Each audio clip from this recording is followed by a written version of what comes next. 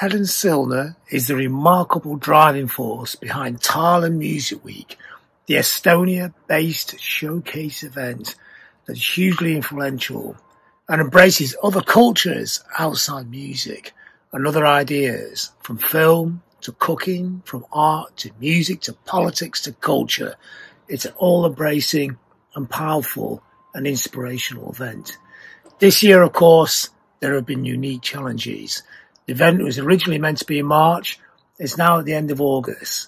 Helen speaks to me about how she's going to put the event on and how she's going to react to the problems and the challenges presented by COVID, and also the future of music, the future of music events, the future of gigs, and how we're going to deal with life post-pandemic. Tallinn Music Week, so you put it back a few months, but now it's going to be the end of August.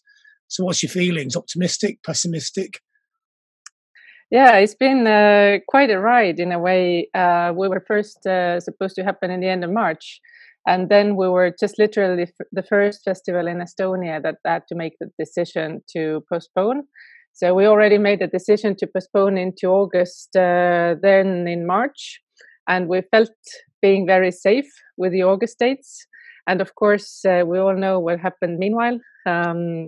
The virus spread all over the globe, as we know. And then, of course, there was a moment of hesitation in between, and we really didn't know which way it's going to go. But somehow it seems that in Estonia, we've been able to get the virus under control quite nicely. So it was a week ago when the Estonian government made the decision that in July and August, the public events are going to be allowed, with considerable restriction, of course. Mm-hmm. But then we made another announcement that we reconfirmed the dates for the August. And of course, we keep our fingers crossed, because it really depends on how the situation will kind of evolve. But it looks optimistic now, yes. What's the current situation in Estonia? You say it's under control. I mean, how under control is it? Well, I mean, the pace that we're looking towards is that we get, let's say, average of 5 to 7 people infected per day, which is really, it has really, really slowed down. I can kind of Google and take the statistics in front of me, but it means that the amount of new infected is really down, and the virus is not continuously spreading. So, in fact, this Sunday, the state of emergency is going to end in Estonia. And they already opened the borders with Latvia and Lithuania, not yet with Finland. So it's kind of happening step by step. So what precautions are you going to need to take for Tallinn Music Week? Mm-hmm. Well, of course, the first set of restrictions has to do with capacity and the amount of people allowed into venues. And they make a difference here between indoors and outdoors. For the indoors, its top capacity is 500, and for the outdoors, it's 1,000. And thanks to the fact that Tallinn Music Week is the type of a festival where we use multiple venues around town, so we don't even end up in a situation where a large crowd would gather all together. So combined, the total capacity of the festival, of course, is larger than 1,000. But the way that the virus spreads is it really matters what's the amount of people in a tight, closed-in environment altogether. But of course, in addition to the capacity restrictions, there is a certain amount of, really need to allow for bigger venues so that people are able to keep distance from themselves. You need to really think about the gates and the ticket sales, and also the bars and the cafes and all the social areas. And, a set of restrictions on how you keep the hygiene. And there's a special, basically, demands rider for how you clean up. And then this is very detailed and, kind of like after every 3 hours, in a way, you need to allocate for the venue to be completely empty, then to kind of open the windows and do the cleaning, and then open the venue again. So of course, it means we need to do changes in the way we're set up in the festival, but it means that we can go forward as well. So, for example, in a 200 capacity venue, how many people are actually allowed in it? Well, there's still a little bit of confusion. I mean, in Estonia, there's been this rule that we call 2+2, which means that every other person needs to keep 2 meters of a distance from each other. So if we go by that rule, and if that still applies in August, we need to allow minimum of 4 square meters around each individual. So kind of as an example, it means that if your venue is, I'm just looking outside of the window. There's this one of the popular venues in the Telliski Creative Hub called Vaba Lava Independent Theatre, which is kind of like the audience area is 400 square meters. If we divide it by 4, then what would normally allow around 400 people as a capacity, now it allows for 100 people as a capacity. So, of course, it means the costs will arise and we can sell less tickets, but it's still better than, not doing anything at all. What about the performers on the stage? Do they all have to keep 2 meters apart? Well, we haven't defined that, but we have defined the amount of meters that need to divide the performers from the audience, and that's 4 meters average. But I mean, everywhere it's been said here as well that you should keep distance from the people who you don't know. If you're, musicians on the stage, you probably all know where you traveled, what's your health status and everything. So the risks are considerably lower. So, within a group of people who you know and you feel secure with, it's not an issue. What about the international side of it? The border's open, you're saying, with Latvia and Lithuania, was it? But other countries, no one knows yet. I mean, is it going to be much more of a localized event this year, or is it going to be an international aspect? Yeah, this is, for the moment, the question we don't have a final solution for, and it will clearly depend on how the countries will open up themselves. I was just talking to the representative of the European Commission here in Estonia yesterday, in fact, and he said that in the level of EU, there is this discussion that starting from June, borders, they need to allow for free movement between the borders. But another element of it is, of course, how will the airlines pick up? And one thing is, there's 2 layers of this same situation that, okay, the borders of the countries may open up, but if there's no means of transportation available by that time. So that's another obstacle. So, of course, we feel kind of our focus this year is really to try and help the local music community is one of our first tasks. But as part of this task is also helping the local musician and to help better, broader context abroad. So we don't, of course, want to lose this component. So we have like 3 scenarios: local, regional, by which we mean probably, let's say, Nordic Baltic. A question mark is about Russia, of course. And then the third one is international, but there are also scenarios, we can we're thinking about hybrid event where we have the physical and virtual presence. So these are the kind of decisions we don't make right now. I think it's much safer to make these decisions in June when we really see what other countries are doing. It might end up in a way like it was the first scenario in March when we were still about to go forward. Then our strategy was that, okay, we do the festival, but we really consult with the Estonian Ministry of Foreign Affairs and look at what is considered the risk countries at this period of time. At that time, it was obviously China and North Italy. So we might go back to this type of thinking as well, that, some of the countries which are doing well in terms of keeping the virus under control might be okay to travel over to Estonia, and maybe some of the countries are seen as riskier. But I think this is something we are, in any case, not able to decide upon ourselves as a festival. I think this is something we need to work together with the local authorities with. Yeah, because there's talk of international travellers and quarantines, getting in and out of airports. Although in the UK, you can still fly in and walk straight out of the airports, but in normal countries, you have to quarantine a little bit. I mean, Well, is that the same? Is that the same at Tallinn Airport? Are people still flying in there? Or? Yeah, the flight. Well, for the moment, the flights are happening only for specific causes. It's not for normal tourism.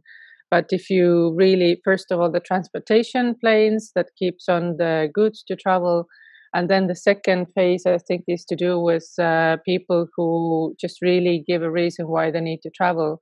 But the guarantee for keeping yourselves distance for 2 weeks, that remains.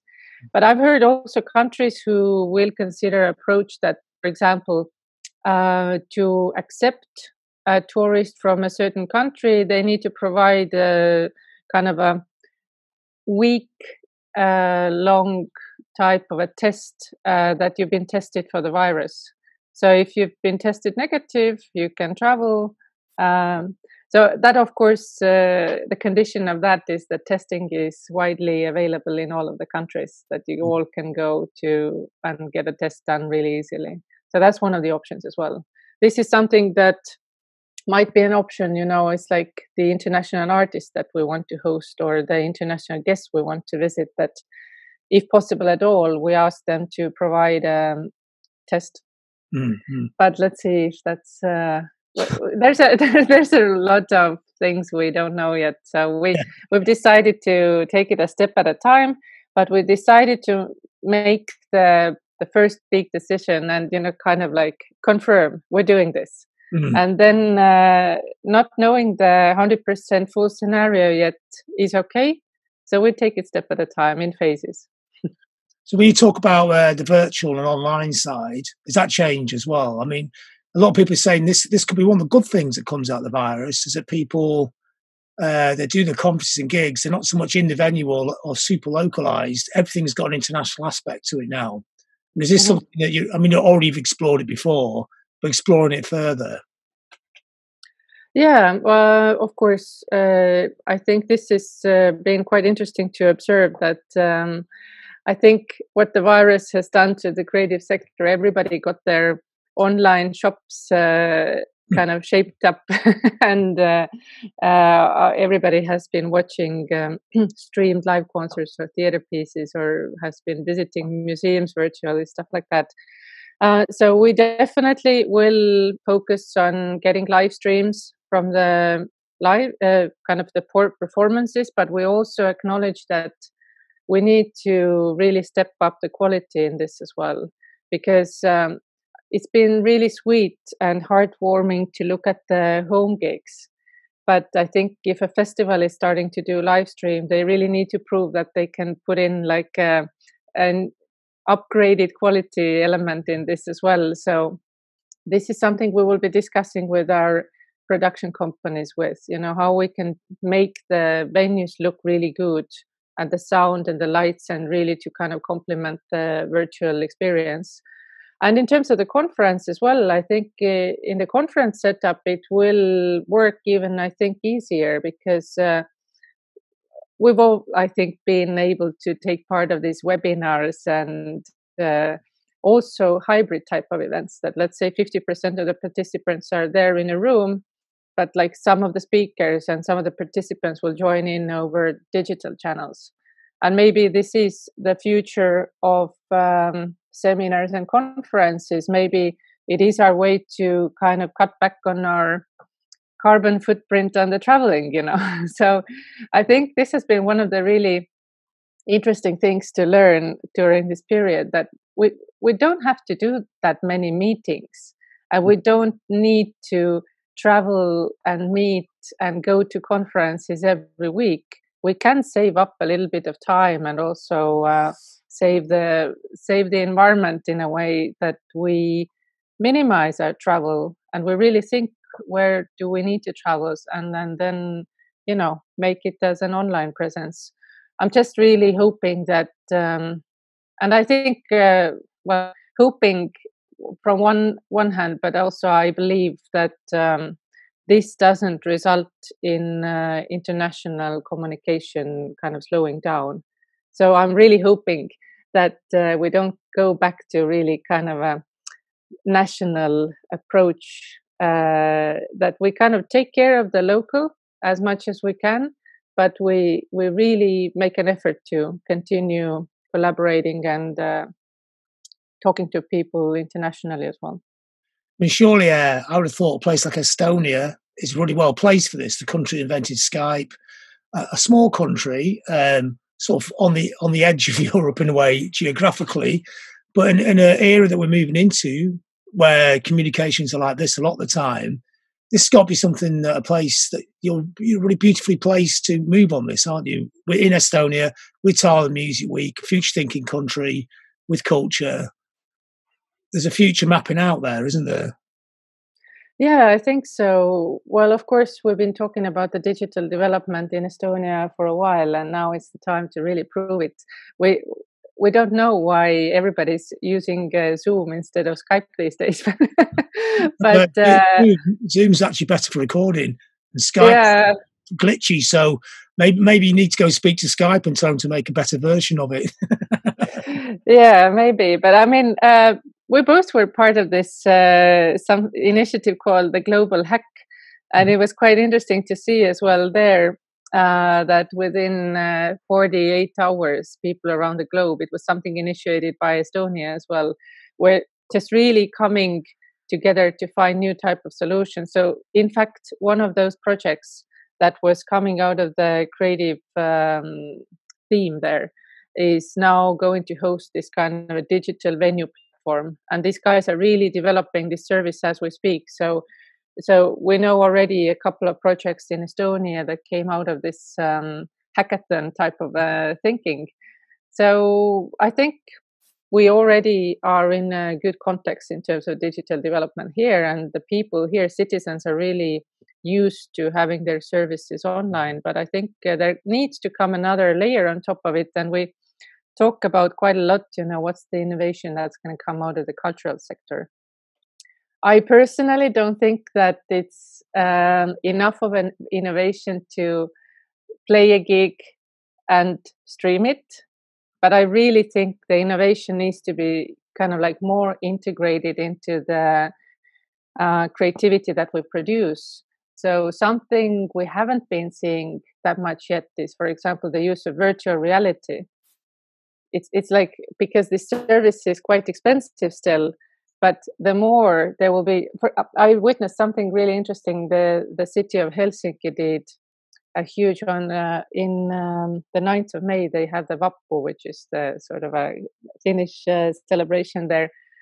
They had this traditional main square event in virtual reality, and they had, I think, over 1 million participants and 150,000 people participating, picking up their avatars and being part of that. So I think this is something very exciting. Let's see if there's going to be more virtual reality happenings as well. So I think if we look at what's happening in gaming, which is doing a lot of innovation, and the quality is rising, and from Estonia comes this Disco Asylum. They, by the way, British Sheep Power made their soundtrack, which is cool. So there's a lot of exciting stuff happening in the gaming section. Once the sort of arts, music, film, gaming, innovation, once they start doing interesting things together, I think this is when we see a new type of quality in there as well. So in a way, are you optimistic about the future? In a sense, that this has actually been a good show. I mean, obviously the virus is not good, but it's given us a shake up and a chance to rework how we do things. Well, I think I'm always going to be an optimist. I can't get rid of this. So I'm the type of a person, when I get energized by when things are changing. So when there is a hope that we can replace some of the things that have been kind of stagnated, so we can kind of like turn things around a little bit. I think that these moments in society are always an enormous moment to make positive things happen. Of course, that there's an equal opportunity for positive and negative things to happen, but what it means, it's a time for change. And these are the periods when, the status quo can be shifted in a broader sense. Of course, there's a like endless amount of articles of people speculating how it's gonna end up. My biggest fear is, truthfully, that there's not going to be any change at all. So, so I'm hoping, I'm really hoping that it's the kind of feeling that the change is around the corner. You feel it's there, but you can't quite look at it yet. You kind of feel it; it's right there, but you don't know what it is yet. Yeah, I mean, I think the forward-thinking people will move forwards, and the Trump people will move backwards, but just faster. Yeah. Yeah, well, but something. I think it's a time when the kind of like true quality of things is easier to come forward. It's things that are slow and stagnated. They really are left behind, and things that have life and like real creativity and ideas in them and passion, they are bound to move forward. And what is positive about this period of time, I think what I've experienced is that the level of collaboration has really been increasing. We really mentally get the point that we're in this mess together. That there's nobody who has a better privileged sort of a background in this situation. So in terms of equality, I'm thinking it's a time when sort of historic privileges don't matter that much. It's your current ability to innovate, to collaborate, and to move forward. So I think in a way it puts us in a similar threshold, and that needs to be a positive thing. Oh yeah, completely. I mean, let's go 2 years into the future, and this is not particularly fair question. It's just a guesswork. A band's coming in to play Tallinn, maybe not even Tallinn Music Week, just a concert. How much different will it be, that kind of event, than it would have been 3-4 years ago? Will it be a live cast gig? Will they fly in? Well, there's all these things getting changed now. Or will it just be the same as years ago? Because rock music can be very backwards looking as well. Like it can be very Trumpy in its thinking. Or will everything be a move forward? I mean, what would you like to see it be, and what do you think it will be? Well, I mean, one thing, we did a little bit of a survey approaching some of our, audiences and artists, and asked them a set of questions. It was quite interesting to see that people believe that digital will have a bigger role, but let's say 80% of them said that nothing will substitute the real live experience and people coming together. So I think, and I hope, that's what I've been hoping for a while, but now especially I hope that the quality of sort of well-curated, smaller boutique type of events and initiatives will have bigger value, because maybe the virus will kind of tell us that these huge mega events that just mainly rely on headliners and get together 70,000 people in one big space, I'm sure some of them will stay, and I'm sure people love them, and there's a place for them. But I just really hope that we find more of those smaller initiatives that rely on unique identity, that are really carefully curated in terms of their artistic vision. And I've always been hopeful for a broader cross-sectoral collaboration, that music events would do more collaboration with arts, design, film, urban activism, things like that. So my hope has always been that somehow something would kind of shake us up from our mental world where we built in silos. It's kind of like our whole society is built with, we have ministries. Somebody takes care of the social affairs, somebody from education, somebody environment, somebody culture. And then within these ministries, there's music, there's film, there's literature.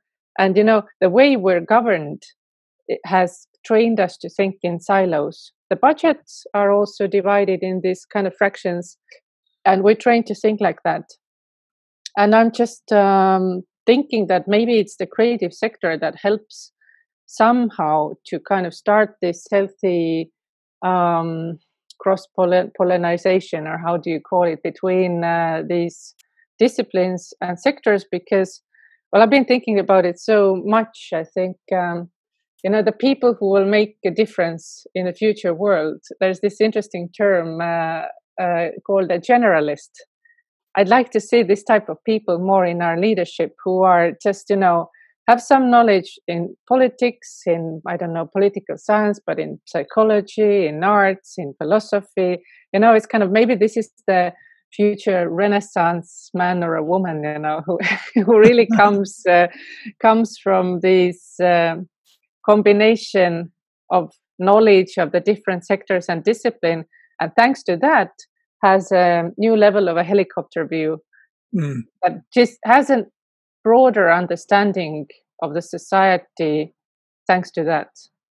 Well, after all these huge events, like after every pandemic or world war, there has been big changes in societies, and these could be the changes that come out of this, couldn't they?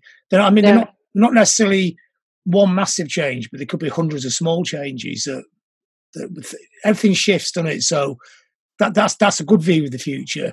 Are these themes that you'll be embracing at Tallinn Music Week this year? Well, we started out with the core theme of sustainable development, and of course that theme will remain always relevant, and this will not disappear. And this type of cross-sectoral collaboration has been on the agenda for us in Tallinn Music for years. Now we just really need to think how we make it relevant. When we've really analyzed, that okay, our core, target group with whom we, to whom we need to be useful is still the music sector and the musicians. But we want to really play it out in a way that this cross-sectoral knowledge really has been perceived in a way that music can benefit from it. Because sometimes when you become being too broad, people don't understand it anymore. How is this relevant to me? So, it needs to be cleverly built that you actually benefit the people and kind of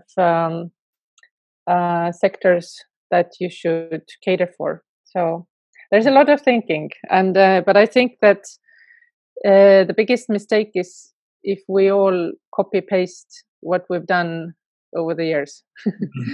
So it's this time to shake up our habitual behaviors, I think. Brilliant. Thanks, Helen. That's a good point to end on. Yeah. Yeah. So, so I'll use that for the interview. So, you got a busy day on now, or was that it? No, I took this chance to come to the office and make a full office day today.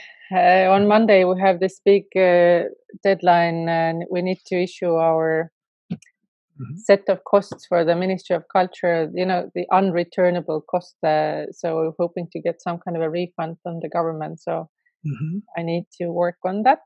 Yeah.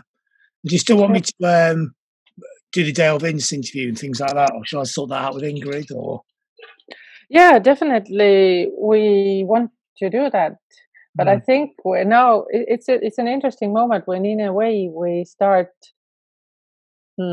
We need to take the whole program in front of us again from the start. And the fact that our agreement with Dale Vince was to do it as an online interview is excellent. Because, it's already in the future. Yeah, it's already there, already in the future. So I can't see no reason at all why we should not do this. But I think the way we're going to move forward is that to have real kind of like premier interviews available online as well, and then to have really practical masterclasses when people can participate in a much more sort of like active way as well, not just only listen. So my big question is that what do we do with these traditional panels? I don't know if they're relevant at all. So I think we move forward more like very interesting presentations and interviews that we can spread digitally as well, and then really hands-on practical workshops. I don't know, does that make any sense? Like a TEDx plus. Mm-hmm. Yeah, so people do what? Well, TEDx is 17 minutes, isn't it? Talks, which is actually quite good for online. So little short, sharp talks, you get the points in fast. Or maybe just very well done, like Q&As with people to get the information out. Because not everybody, some people have great ideas but aren't very good at talking. So that they need to get the ideas pulled out of them, don't they? Yeah, exactly. Yeah. They can be done online and in physical, can't they? Yeah, exactly. Both. Yeah. So we're going to be working on this now. People pay for live cast tickets as well, don't they? I mean, as a friend of mine who actually makes a living out of being an agent for live cast events, selling the tickets for them. Oh, well, that's the thing. People, it seems to me that people don't have the habit of paying for digital events yet. No, but he does. He sells tickets for them. He's been doing it for a few years. Oh, that's interesting. It up. So I'll put him in touch with you because he knows how to get the information out to people who would buy those kind of tickets. Yeah. Yeah. Okay, but maybe you can send me a link or what they've done or something like that. So maybe there is a reason to collaborate with somebody who's really good at that already and has a clientele who has a habit of buying these purchases. Because we in this survey that we did asking people questions, one of the questions was also that how much would you be prepared to pay for digital? Many said 0, but the kind of like maximum was 50% of the value of a live event, but more like 20% of the value of a live event or something like that. Yeah, I think 50% would be high. I think 20%. I think most people now understand that it does cost money to put things on. And most people think if you lived in Lisbon, you're not going to go to Tallinn to watch a gig. But if you can watch that gig and get add-ons, so it's a gig, but you've also got the backstage, maybe an interview with the band, which no one else gets. So it's like a gig plus. Maybe that makes people more interested. And maybe there's an interaction thing as well. So the person in Lisbon can actually ask a question and they get a digital direct contact with the people. My main concern is that after this lockdown period, aren't people kind of tedious of this, like sitting in front of their computers? That's my main concern, because I personally feel that, I want to do anything but stare at the computer. But I'm hoping not everybody feels that way. And another thing is also that you can commit people's time in a different way like this. If otherwise, if Tallinn Music Gig is physical, you can fly people in and they're with you 3 days nonstop and you have their attention. But if they're at home, you can get, I don't know, small bites of time, let's say an hour a day or something like that. So, and also their concentration level is not going to be the same because you're at home, your kids, you go do lunch, you do wash dishes. I don't know, it's kind of, you don't get this focus from people. That's my concern. But okay, let's not be negative here. No, I don't see it as a replication. I think it's an extra. Yeah, you think, well, yeah, the actual event itself is full on, but the people at home, you just have an hour for them. You don't even expect them to be there all the time. So you take it. It's a different version of the same thing, isn't it? It's like watching a gig on TV. It's in a little box. Doesn't sound as good, but you'd still watch it if you weren't there. Yeah. I mean, loads of people watch Glastonbury, and actually, in the end, a lot of people prefer being at home watching Glastonbury than actually being there in the rain. So it becomes a different version of the same experience, doesn't it? Yeah, but it's like when we sent this newsletter out 2 days ago that we reconfirmed the dates.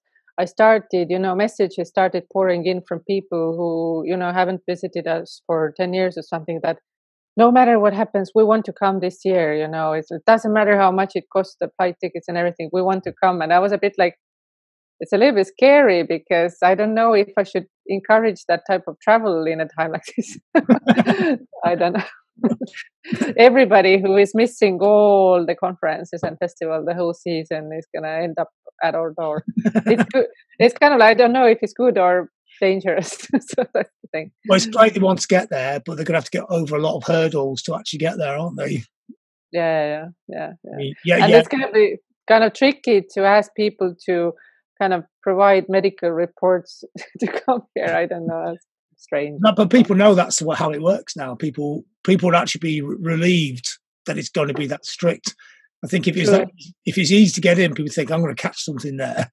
You know? Yeah. Exactly. I would feel that way as well. I would want to know that whoever is in charge is just kind of like minimizing all the risks they can.